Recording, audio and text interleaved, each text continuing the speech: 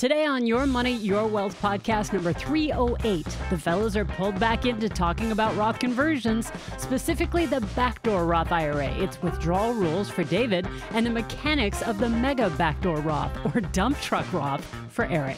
Plus, can Jim still contribute to a Roth even though he did a rollover? How does Johnny G calculate Roth conversion taxes due to the Pro-Rata rule? Also, calculating retirement numbers for a long retirement or by age for Mick and Will, and a radical portfolio rebalance for Craig's dad. Plus, the fellas explain for Perry in Jersey why basis, gains, and losses are tracked. Finally, how much does your financial advisor's location matter? The fellas answer that question for Tom in Chicago, along with a discussion about donating stock upon death. I'm producer Andy Last, and here are the hosts of Your Money, Your Wealth, Joe Anderson, CFP, and Big Al Clopine, CPA. David writes in, Alan, haha! I always love when Joe trips up on the emails. That's never happened. I'm the years old guy. Remember that? Yeah, yep. I do remember David. that. Yeah. Joe was right. I know I was right. I don't know what I'm right about. that yo meant years old.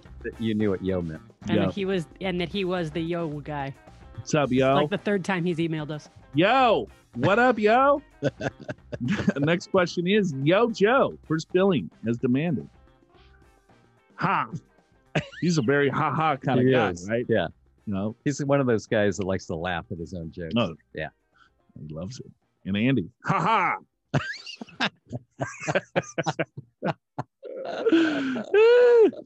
Okay, NL. I had to reduce the spacing so Joe won't get confused. Okay. Yeah, you put us on 3 different lines. Got it. I understand. And indents for Andy, and even further indent for me. There you go. I have a question about my Backdoor Roth IRA. Don't get mad. This one is very different. Although you probably ranted about how every question is the same. I'm confused on withdrawing my contributions from my Roth IRA for my exact situation. I'm using after-tax money from my paycheck and contributing to an IRA. I then select not to withhold taxes and use that back doggy door to convert it into a Roth IRA. I am 35 and started this in 2019. Can I pull out my contributions if I have an emergency? Non-deductible IRA contributions. He converts them into a Roth IRA. You will have access to those dollars, David, after 5 years. Because it is a conversion into a Roth, then you have full access to the converted dollars anytime once you, he started that in 2019, so 2024. Yeah, and that's a good point, because a backdoor Roth is different than a Roth contribution. A Roth contribution, when you put the money in, you could withdraw it the next day. No harm, no foul, no penalty, right? As long as you're not taking out any growth in income. But a backdoor Roth is actually a Roth, an IRA contribution that you convert. It's a conversion, which means if you're under 59 and a half, you have to wait 5 years for every single conversion to have access to the principal on the conversion. Call it the $6,000, for example. And you'd have to wait till 59 and a half to pull out the income and growth.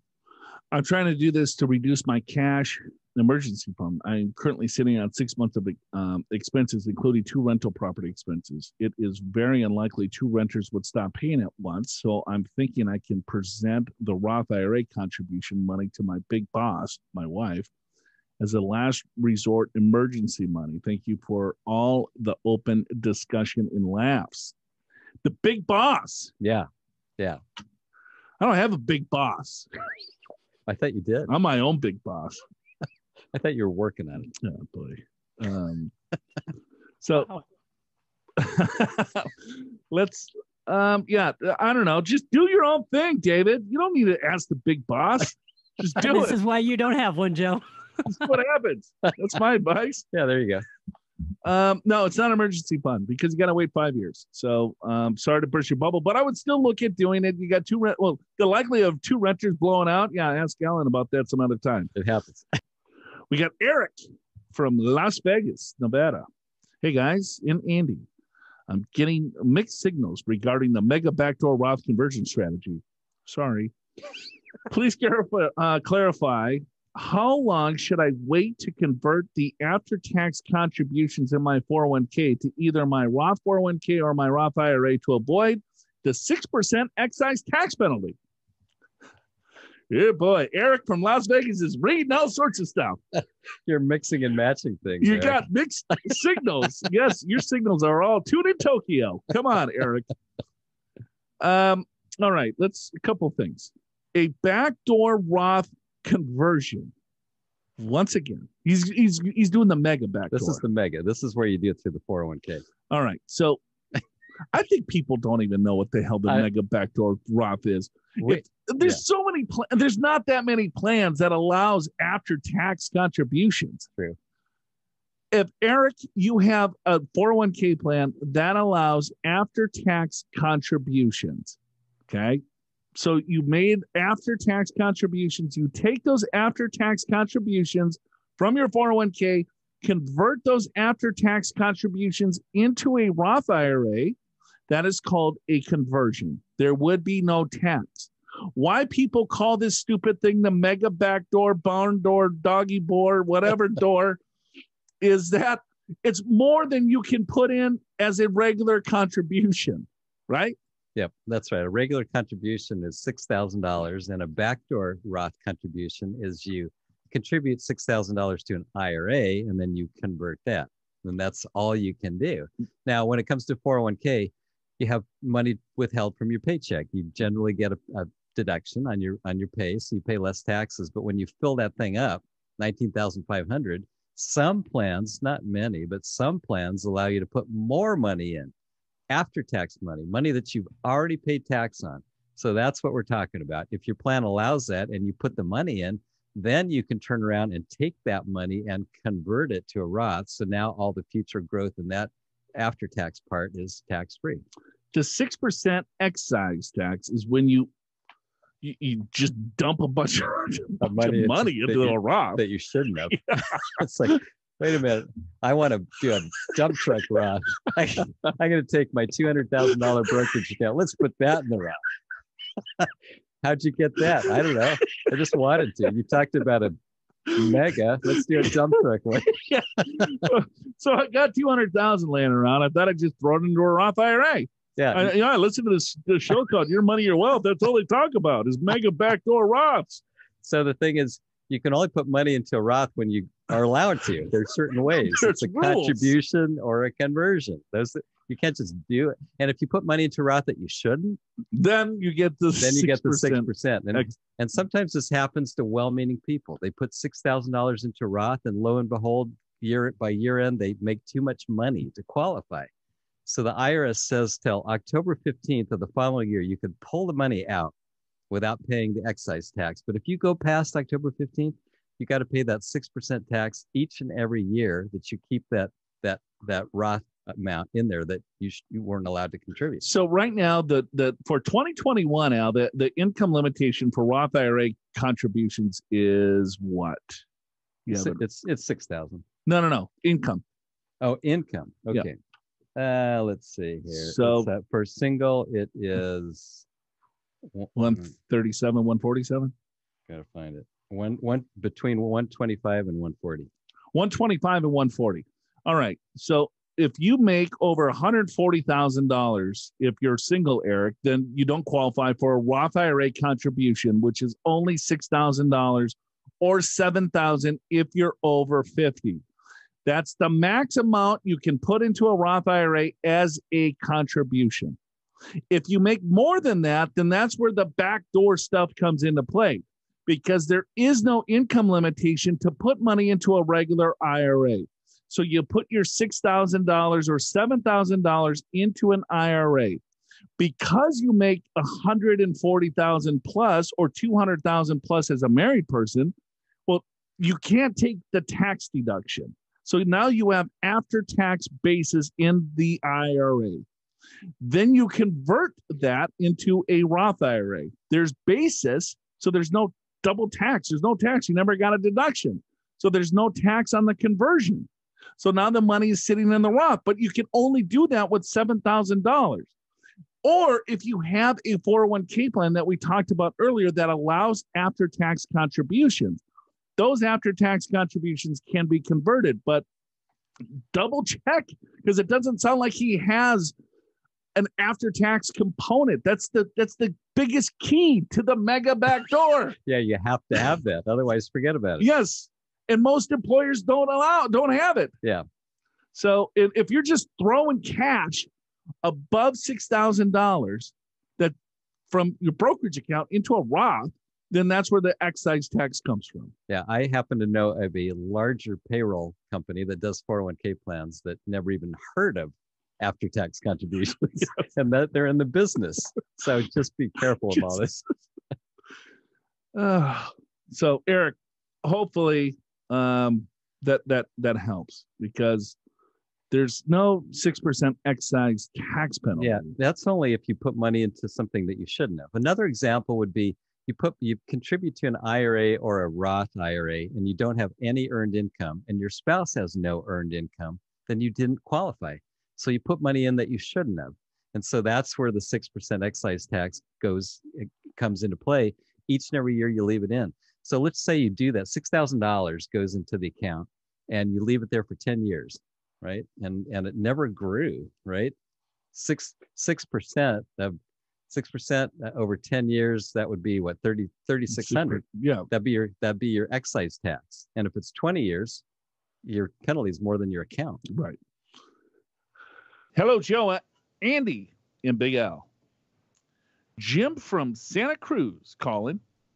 He's got a question that does not involve a Roth conversion. I hope this makes Joe very happy. In the first half of 2020, $2,000 of payroll deductions were deposited into my workplace 401k account. I left that company in July. In August, I rolled those contributions into a personal Roth IRA. I am 60 years old. Am I still allowed to make a full $7,000 contribution in my Roth account for tax year 2020? Or did the rollover contributions count against the $7,000 yearly maximum? Thanks, as always, for the great show. Jim from Santa Cruz. It's a good question, Jim. It's a great question because it's very confusing for a lot of people. Yeah. He put $2,000 into his Roth 401k, left the company, rolled the $2,000 from the Roth 401k into the Roth IRA. Yeah, so does that count as part of your contribution? Yeah, the answer is no. You are good to go. You can still contribute the full $7,000 into the Roth IRA. So a couple things. If you put money into a Roth 401k, that does not affect your Roth contribution. And if you do a rollover from your 401k Roth into a Roth, that does not count either. So you're good either way. Johnny G writes in, hello, Joe, Big Al, and Andy, writing back in. I'm 27 and started my new business last year and not paying myself much this year. So I'll be in the 12% tax bracket. I have one of your favorite questions, Roth and the Pro-Rata rule. I have a 401k in my Roth IRA. It should be about $30,000 in my simple IRA by the time the 2-year mark comes due. Okay. While in this low tax bracket, would it be prudent to convert $30,000 in simple over to my Roth? I know you all suggest having money in different tax buckets, but I have many more years to save into the pre-tax, and seems like it could be a good idea to get more money into a tax-free bucket while in a low rate. If I should convert, how do I calculate the taxes I owe due to the Pro-Rata rule? Y'all rock. Keep up the great work, Johnny G. All right. Yeah, convert. Yeah, for sure. Low tax bracket, you're young. That makes 100% sense. Yeah. And the Pro-Rata rule doesn't apply. It's all fully taxable. Correct. So you would pay 12%. Well, I would need to know what your taxable income is. Yeah, so it depends what bracket it puts you in. So some of it, maybe all, will be taxed in the 12% bracket, but some may be taxed more because it may push you into a higher bracket. You might want to do some this year, some next year. Yeah, for sure. Yeah. If you have a higher tax year, though, next year, yeah, maybe you just do less. But, yeah, you want it at the 12% tax bracket at 27 years old. You know, that thing will compound tax-free. I think that'd be pretty powerful. Stick around to the very end of today's episode to hear the giant derail about Johnny G's dog, Maverick.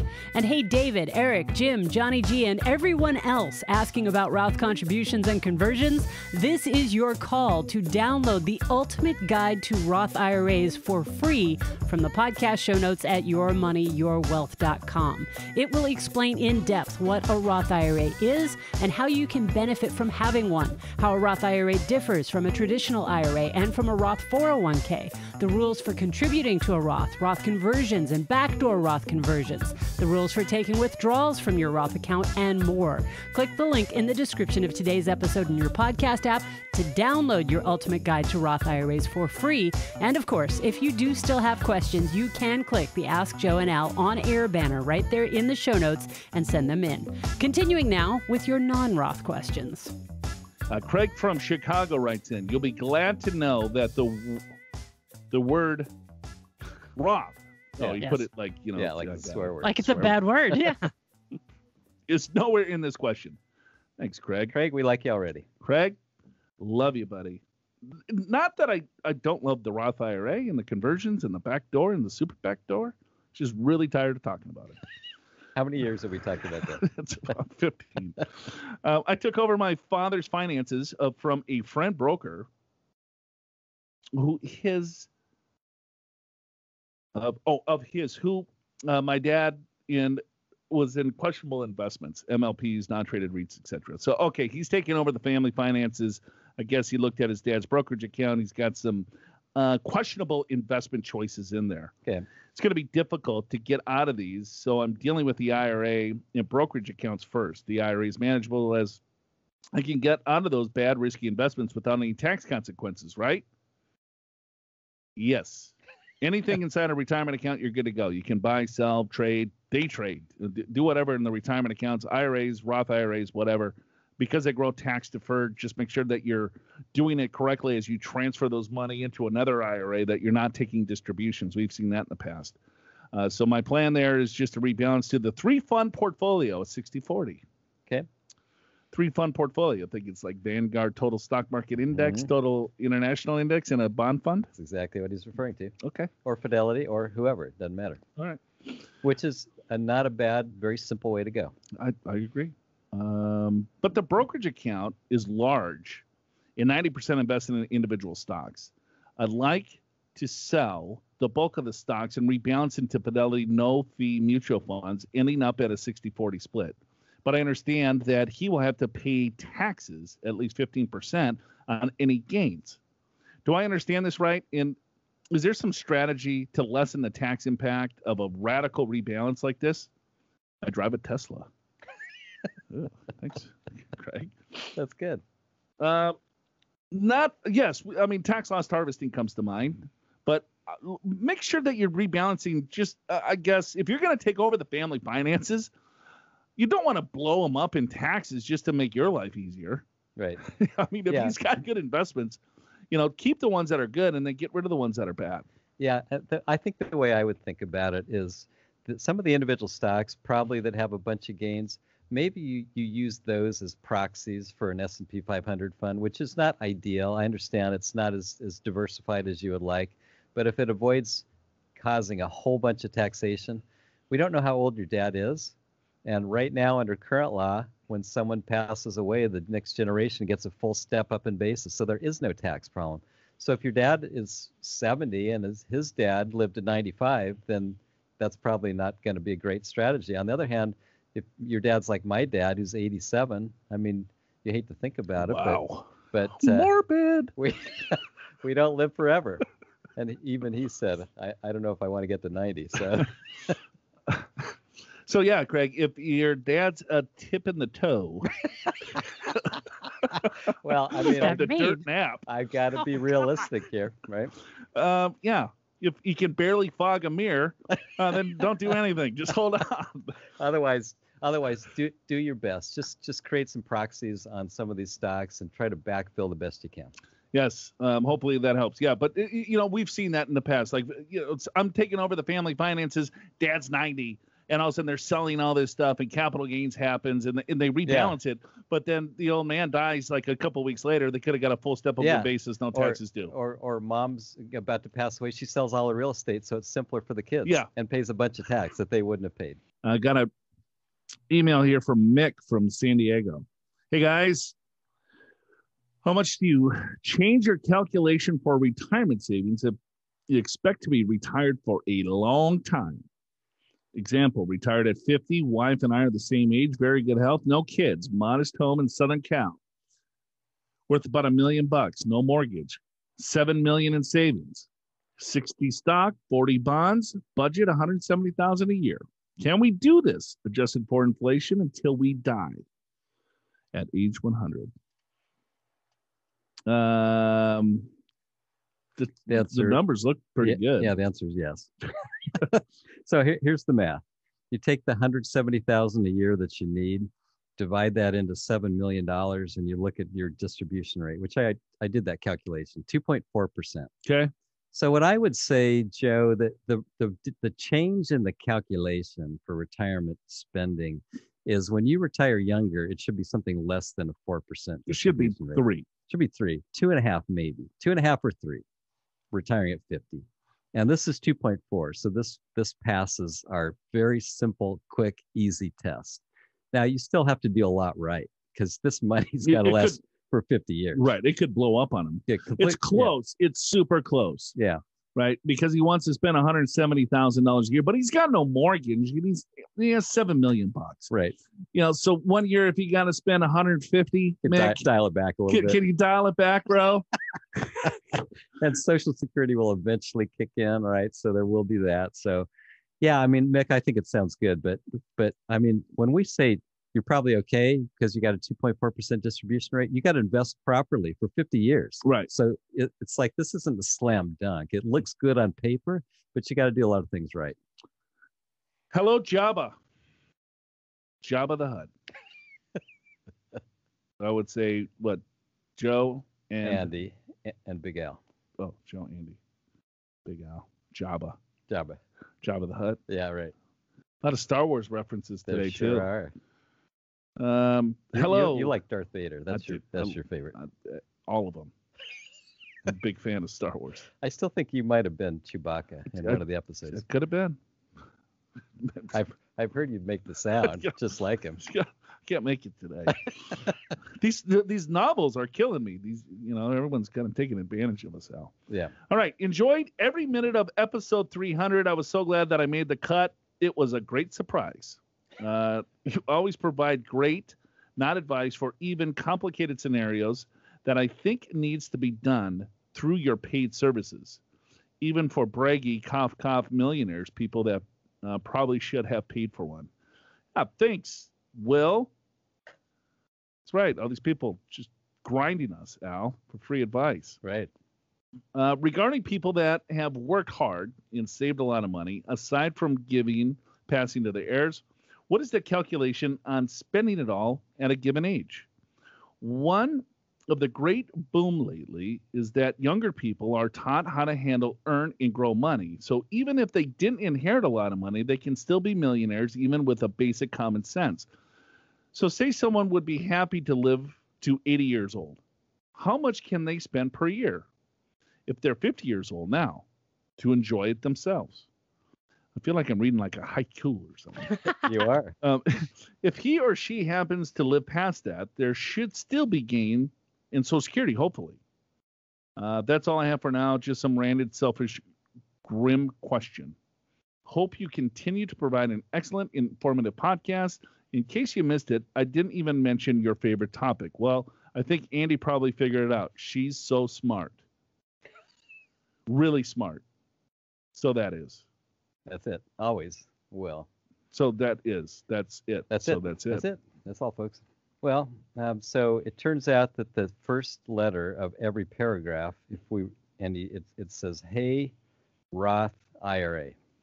So hello, Jabba. Hello, Enjoyed Jabba. every. You always. Yes. Regarding yes. people. O for one. T for that's all I have. H, hope you continue, and so on. Very clever. Well, So he did actually manage to get Roth IRA in there. He sure did. I have no idea what the question was. So if you're going to die at 80 and you start at 50, how much money can you spend? Is that the question? Yeah, that's the question. Is there like a percentage? Yeah.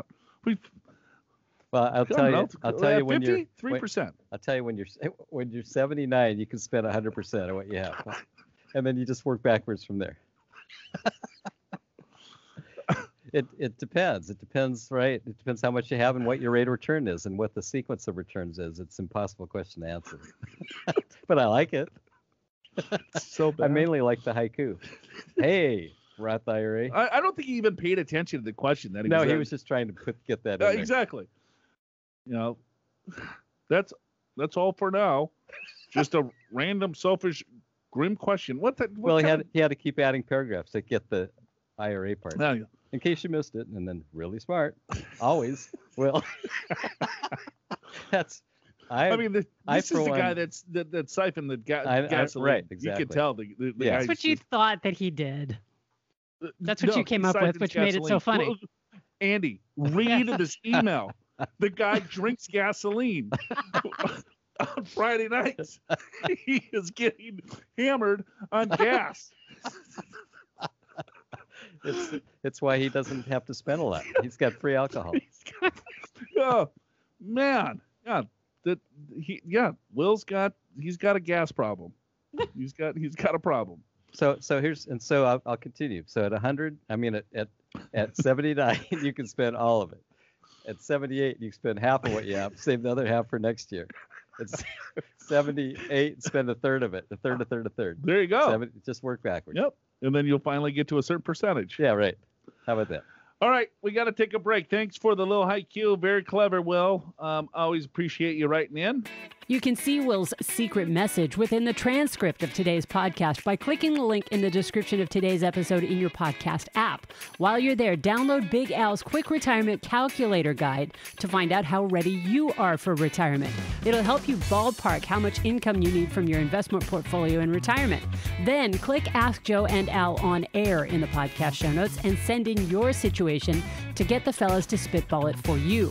Or skip the entire process and click the big green Get an Assessment button at the top of the page and schedule a free, comprehensive, personalized one-on-one financial assessment with a certified financial planner on Joe and Big Al's team at Pure Financial Advisors. It won't cost you anything, there's no obligation, and it's very likely that they can find ways to get more out of your retirement portfolio and plan.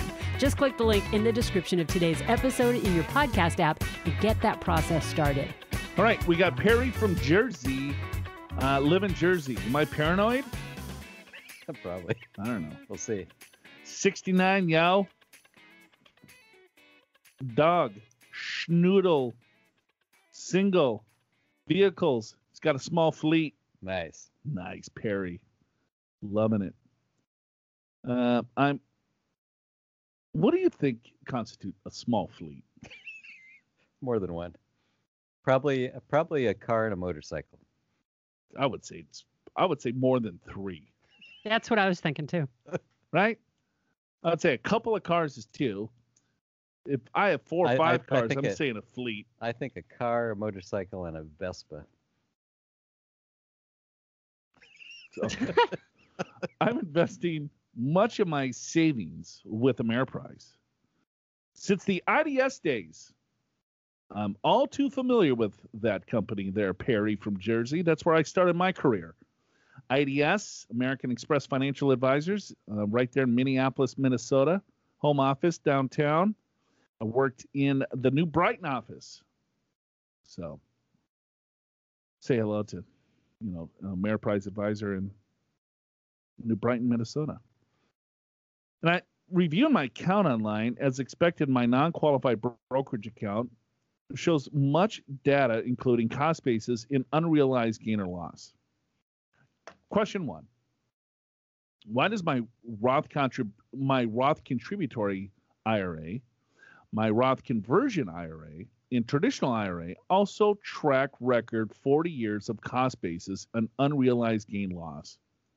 Do accountants just love numbers so much that they spend their free time recording them? The answer is yes on that one. We do. Or is the IRS requiring this data for a future tax grab? like unrealized Roth long-term gains.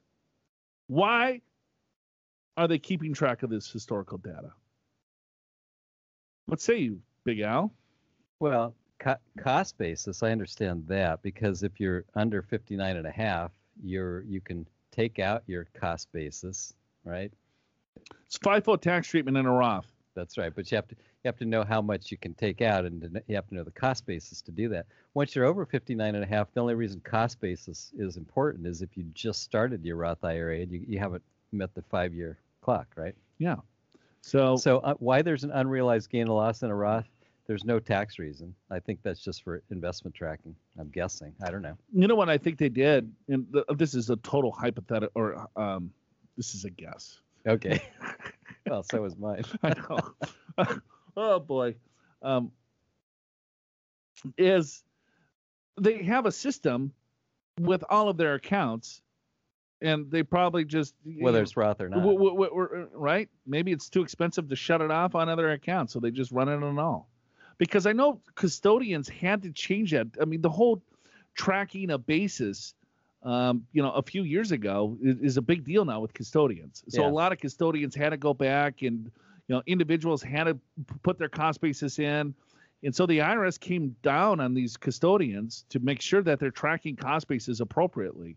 There is no tax reason from a Roth IRA, but you're right. It's probably to track FIFO tax treatment, first in, first out.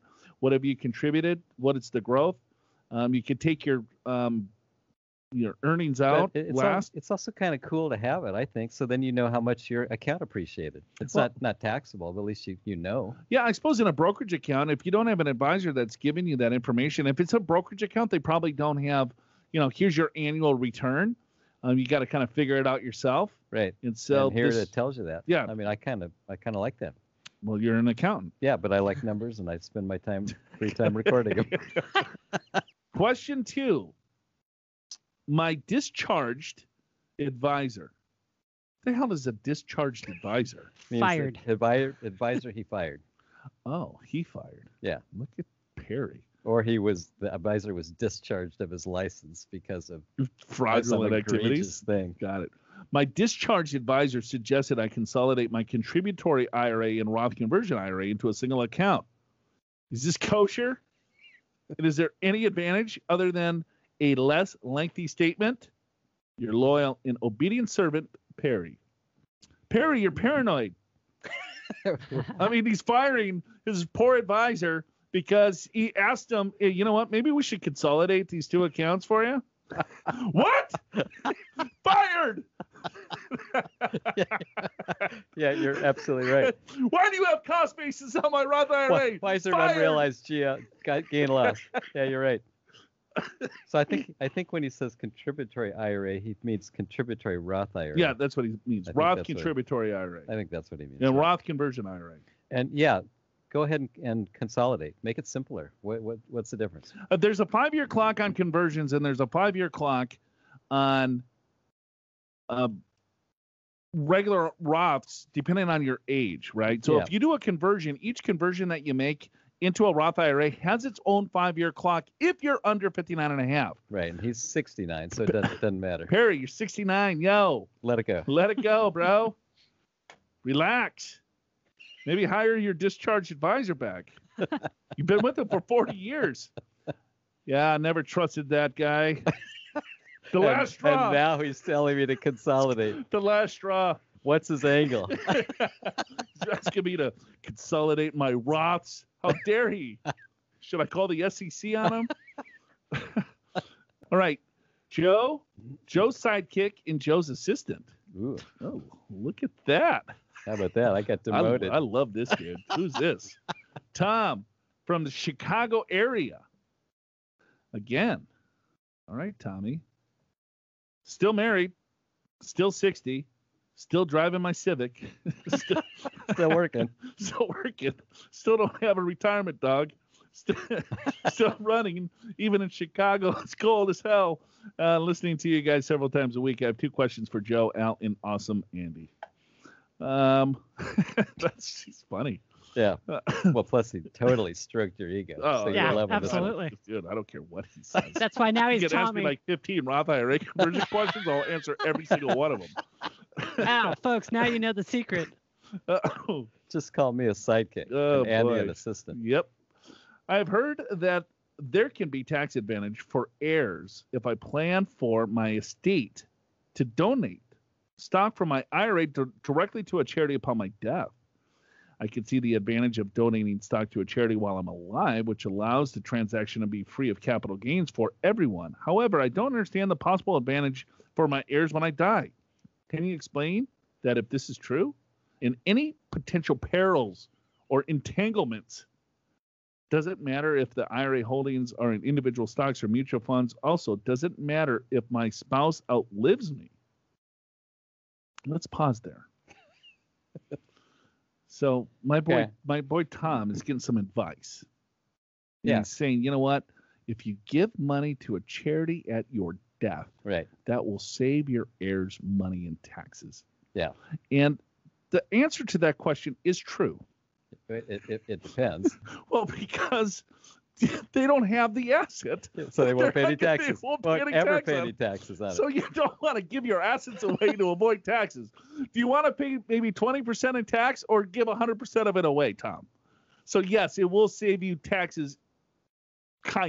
Well, so let me sort of expand on that, because there's two kinds of taxes you could be talking about. One is the estate tax, but that would mean your estate would have to be over 11.5 million. If you're married, 22. That's correct. So a gigantic estate, if you're going to give some assets away, you give your IRA assets. But more than likely, most people don't have 11.5 million per person. Most people, maybe Tom does, but most people don't. And so the reason why you would give your IRA assets to charity is if you want to give money to charity anyway upon your death, you'd rather give them the IRA and give your beneficiaries the non-IRA, because that will be less taxing for them. But that's only if you want to give to charity. Right. If you don't want to give to charity, then forget so it. the IRA has income tax consequences at your death, right? Yep. There's no stretch IRA any longer. So when you pass away, the heirs, the beneficiaries will have to deplete the account within 10 years. So if Tom's got a ton of money in there, then the kids will have to deplete it. It's all ordinary income. So no matter, I'm sure Tom's kids are pretty talented, just like Tom is. So yeah, they could probably lose a little bit of money in tax. The other assets would get a full step up in tax basis. Sure. So they could sell those assets right after Tom passes and not pay a dime in tax. Yeah. So just try to say it simply. If you have a certain amount of assets and you want some to go to charity and some to go to your kids, then you would favor the charity getting the IRA assets, because then that's taxable. Charity doesn't pay tax on it because they're a nonprofit, but your kids would if they receive it. So you'd rather give your kids the non-IRA assets if you had a choice, if you want to give to charity. Does it matter if my spouse outlives me? Well, sure. You would want to name your spouse the beneficiary. If you name the charity the beneficiary, she will have to sign off on that. And she doesn't have any of the assets. It just goes to the charity.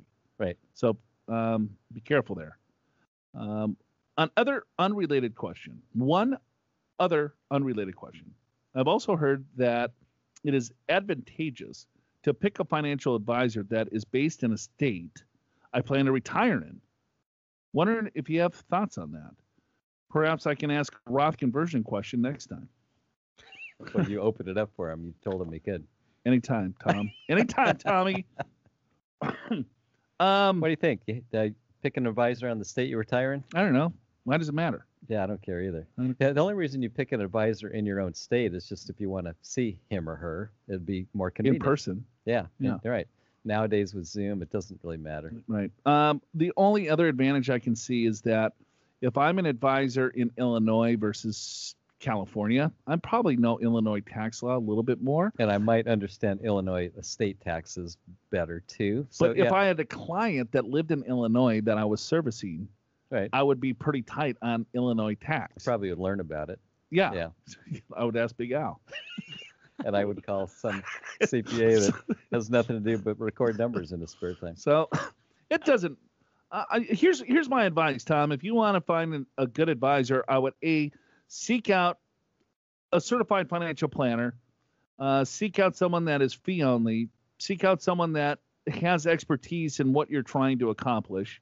I think the advisor that you're seeking advice from with this whole give your IRA to charity to save money in taxes, maybe bypass that individual. No offense. But yeah.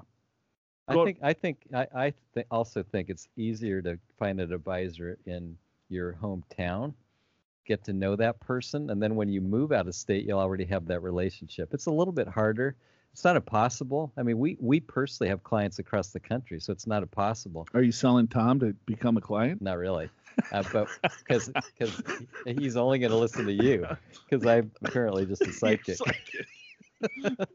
But the point is, I mean, you can meet advisors over Zoom, and we're doing a lot of that ourselves, as are other advisors. But there's something to be said for getting to know a person, having a relationship before you move to another state. So that's just one thought. Yeah, but the relationship is key, of course.